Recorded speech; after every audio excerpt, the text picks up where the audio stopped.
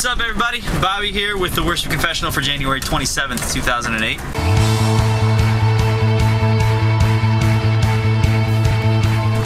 Today we have a guest host, star, whatever it is. Guest star. Pastor Ed Tyler. Hey, how you doing? Folks.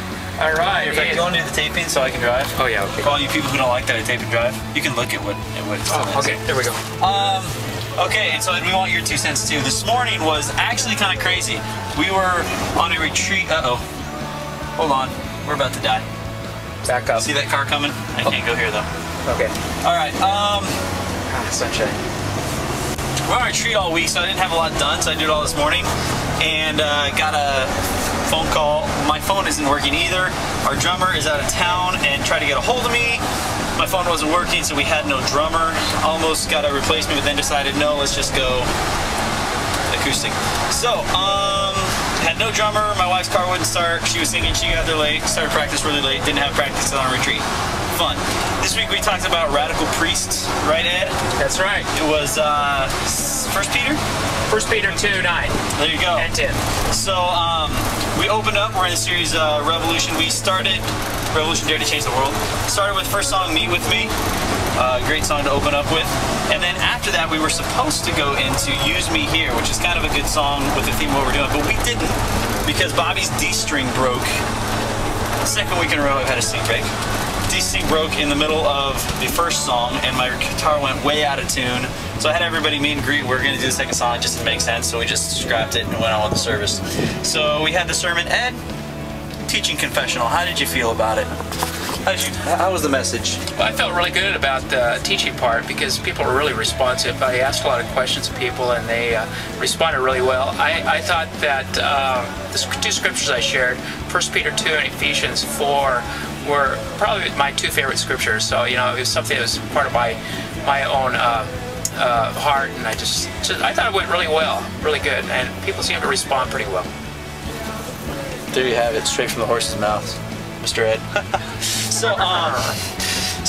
Yeah, and he talked about being priests and us being mediators between people and God, and be God to people and whatnot. And so for worship on the backside, I actually kind of had this idea that I got from reading an old friend of mine. Nate has a blog. He's a worship leader at Seacoast Church. Still worship professional now too. Check him out. It's oneredpilot.com. And yeah, great blog, great guy over there. Make sure you swing by. But he had a great post, if you want to go check it out, talking about staying at the altar, talking about the Old Testament priests and just coming, sacrifice, and then moving on to at the brazen altar, moving on to the laver and cleansing, and then entering into the holy place, and then into the Holy of Holies and pressing into the presence of God. And the cross is that sacrifice that we enter by. So as we were talking about priests, I kind of shared that, and then we just I encouraged people to move through the cross and really press into the presence of God that morning. And I think that worked well. How was it, Ed?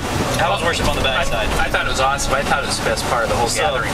Cool. So response time was really good. We started with Wondrous Cross, Wonderful Cross. Great tune. Redone hymn. Our church loves those hymns. And went from there into Give Us Clean Hands. From Give Us Clean Hands, cruised right into Draw Me Close.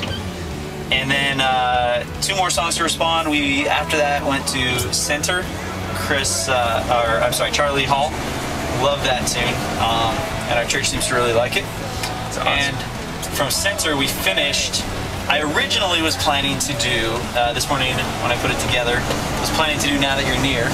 But considering we didn't have a drummer and that song's really got a rock go there, we changed it up and did Unchanging, Chris Tomlin. And just flowed right into it. That was actually a really good fit for the morning, so I'm glad we did that. So, that was our morning. A lot of craziness. Now I'm driving in a big old budget truck because we are moving to a new house. So, we have had an absolutely wild Sunday. I hope you had a good Sunday. Wild week. Wild week. Yeah. We're out of here. Say bye, Ed. Bye, Ed. Don't turn it around and say bye, Ed. Oh. See you guys.